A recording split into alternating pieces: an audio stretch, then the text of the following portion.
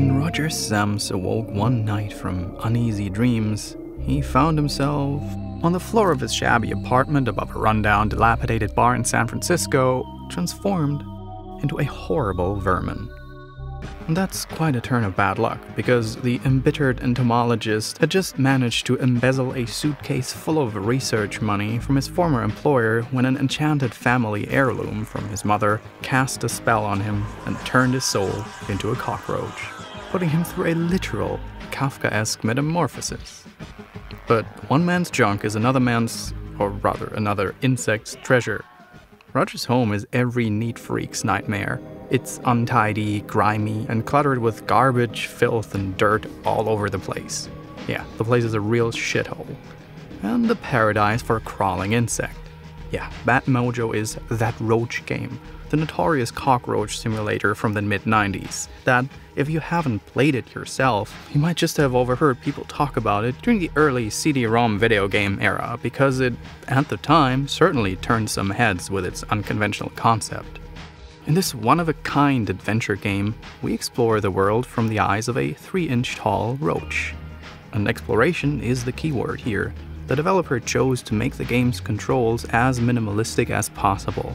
All you need is 4 arrow keys to crawl your way across extremely atmospheric and beautifully detailed render backgrounds while solving puzzles and avoiding deadly hazards in the form of common household items around every corner.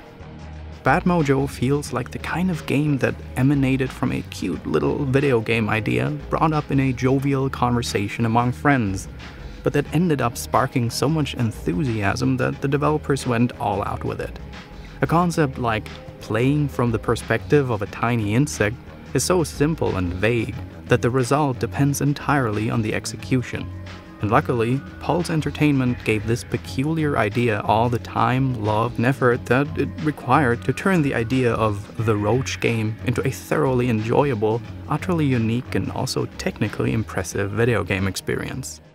The, at the time, state-of-the-art render backgrounds are bursting with interesting little nuances, details, and fascinating world-building elements that make the scenery feel almost ridiculously lively and organic.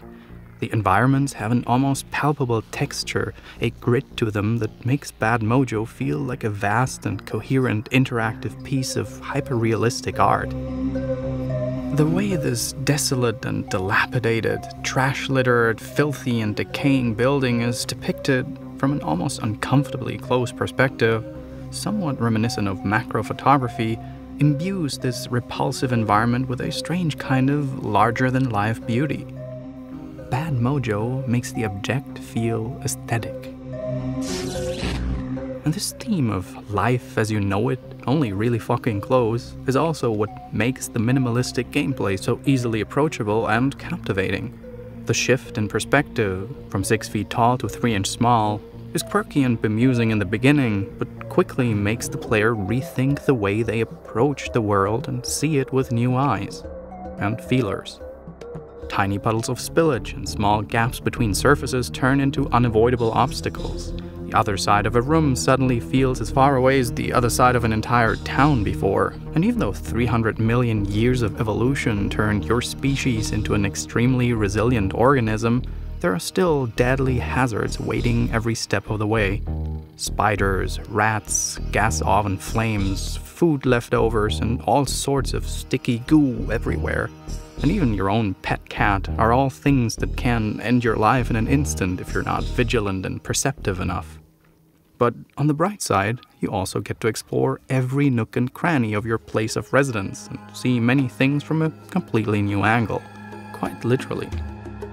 Every crack in the wall becomes an entrance to a hidden compartment. Every tabletop and every surface can be walked on from both sides. Seemingly useless junk can be repurposed in many different ways, like turning peanut shells into miniature boats. And quite typical for the common house roach, toilet bowls and sewage pipes become your natural public transportation system between different rooms of the house. It's weirdly satisfying to figure out how to fill up a printer's paper tray to get rid of a pesky, roach-eating rat with razor blades, to duel a hungry spider to death with a glowing cigarette butt, or to trigger a fire alarm when you're only as big as a thumb. Since the game is not rendered in real-time 3D, but you explore your surroundings via mostly top-down render backgrounds, it can technically be tricky at times to spot different entrances, scene transitions, and paths that stray away from purely two-dimensional screen-to-screen movement. But to the developer's credit, many scenes come with very clever and subtle little hints that telegraph ways of navigating the environment, like other roaches walking into hidden alcoves and crevices that would otherwise be next to impossible to spot. I don't think I've encountered a single instance where it's absolutely unclear where you can and can't go. The only requirement not to get stuck is for the player to really try and think like a tiny insect when it comes to their surrounding. As you might have guessed from the opening of this video, aside from the Cockroach simulator at its core, the gameplay is embedded in a somewhat corny, cynical, goofy, and also at times surprisingly dark backstory, which is told in a wonderful staple of mid-90s early CD-ROM games: full motion video. Bad Mojo. Yes, it was that era, when video games wanted to become the new cinema. Seeing C-movie actors deliver hammy performances across your 13-inch CRT screen in tiny, overly compressed frames with 256 colors at max felt like, "This is the future of gaming." No, don't go! Bad Mojo's acting, there is no way denying it, is incredibly campy, sometimes scraping the border of cringe. Yeah, Bruno. If I don't get my money, I'm gonna come over and do a little dental work on you. Don't worry, Bruno. I'll get the money. I got a sure thing. You better head. Michael X. Sommer's performance of protagonist Roger Sams often comes across as a discount Jim Carrey. Who is it? Who do you think it is, sweetheart? Your fairy godmother? And some of the lines are delivered with so much ham, the game should be labeled not suitable for vegetarians. I know, Angelina, I know. I drink too much, I smoke too much. Forgive me. I'm just a lonely old man. I can't sleep to save my life. But in all fairness, this is nothing out of the ordinary for games of that time. Some of the most critically acclaimed titles of the FMV era were praised not just despite, but for the occurrence of low-budget C-movie acting performances. Because, I can't stress that enough, having real actors in video games was just so incredibly mind-boggling at the time that, well, it made the whole bunch of us a little bit uncritical for a while. Sorry. Bad acting was and will always be inseparably associated with the age of FMV. The next time you want something, don't come crawling to me. And it is kind of lovely, to be honest. Fine. I'll go to the store and get your goddamn drain cleaner. In this context, both Bad Mojo's acting and the production quality of the film sequences were top-notch. The sets feel atmospheric and gritty, the actors radiate a genuine passion for the project, which makes it just a bliss to watch. Now, don't push me, old man. I said you'll get it in the morning. I personally feel that the way Bad Mojo doesn't always take itself super seriously when it's appropriate makes it genuinely charming. I don't freaking believe it. So much so that the game's full motion sequences aged considerably better than other infamous FMV quote-unquote blockbusters like Gabriel Knight 2 or Phantasmagoria, for instance. Very interesting. Thanks.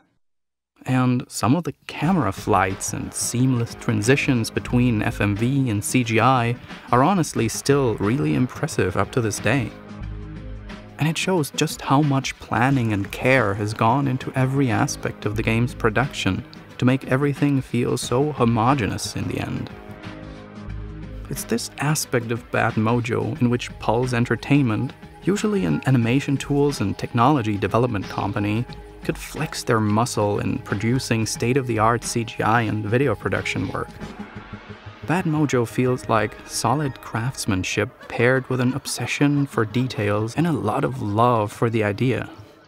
The apartment is not just littered with junk, but also with an extensive amount of environmental storytelling. Letters, newspaper clips, and many other intricately placed objects scattered all across the bar and apartment complex add little bits and pieces to the background story of Roger Sams and his sulky, deprecated landlord, their past, their family histories. Well, you'll never be cold again, baby. I promise you. It's a neat meta puzzle for the observant player to piece this slightly cheesy, slightly spooky, and slightly bittersweet backstory behind the protagonist and his metamorphosis together in their mind. It takes just one look at the credits to see just how much research the makers of the game put into studying the physiology and behavior of cockroaches alone as extensively as possible, probably to make Bad Mojo the most realistically appalling cockroach simulator of all time. Oh, and speaking of metamorphosis, yeah, the game also isn't exactly subtle with its references to the most obvious work of influence behind it. Franz Kafka's famous novella The Metamorphosis, in which a young man, one morning after uneasy dreams, finds himself transformed into a human-sized insect. The protagonist's name, Roger Sams, is an obvious play on Kafka's Gregor Samsa, and Roger's cat is appropriately named Franz. Hey, Franz. Come here, boy. Come on up and give old Eddie a kiss. Bad Mojo is neither a very long game, nor is it extremely challenging. You'll have it easily finished in under 5 hours. These days, you can easily get the game's Redux version, released in 2004 by Got Game Entertainment, on GOG.com and Steam. Windows only, though. This remastered version leaves the original game content completely untouched. It only updates it to true color graphics as opposed to the original 256 color palette. One of the biggest reasons why I'm still, after all these years, fond of this unique twist on the adventure genre is because Bad Mojo is the definition of a true hidden gem, a labor of love through and through. This is not a project that was chaperoned by a greedy publisher constantly beating the developers over the head with target audience metric charts to mangle the final product into a cash cow. Bad Mojo is an obscure little gem that oozes passionate love for an outlandish game idea which captivated the developers so much that they gave it their everything. You can feel this on every single one of the timelessly atmospheric and hyper-detailed render backgrounds. You can hear it in the wonderfully organic and eerie score and sound design by the electro-industrial artist Xorcist. And you can see it in the meticulous technical prowess that went into every aspect of its realization, from the minimalistic but immersive gameplay to the charming full-motion video sequences that blend perfectly into each other and glue everything together. Yes, even the utterly campy acting loudly screams, yes, we had tons of fun making this. This game, both the concept and the way it has been realized by Pulse Entertainment, are so unique and peculiar that I can guarantee you one thing.